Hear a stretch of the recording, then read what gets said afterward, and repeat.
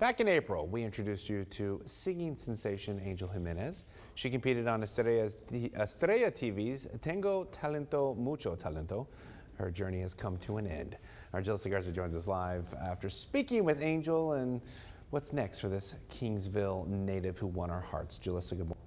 Hey, John Thomas, good morning. Well, Angel blew us away with her singing and captured our hearts as well as many of the judges' hearts. Although her journey has come to an end after the semifinals, this is only the beginning for her.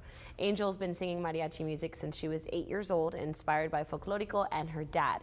When she first auditioned for the show when she was 15 years old, she didn't make it, but the second time around she did.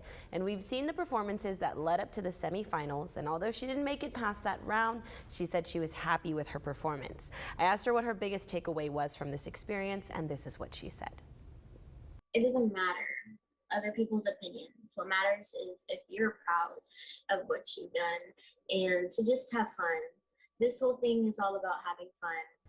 Angel adds that she was extremely happy and proud of her performance. She also said being part of this show helped her grow. She made some awesome memories you can see in these pictures she shared with us of her with judges and production, so definitely an experience of a lifetime. In the next half hour, we'll give you a look at her final performance on this show. And John Thomas, I am just so proud of her. I know you're proud of her, especially singing in front of big names in music, you know, music that she aspires to sing professionally. It's only going to make her better in the long run, more comfortable, as you talked about, and we can't wait to see what she does next. I have a feeling this is not the last we're going to hear from her.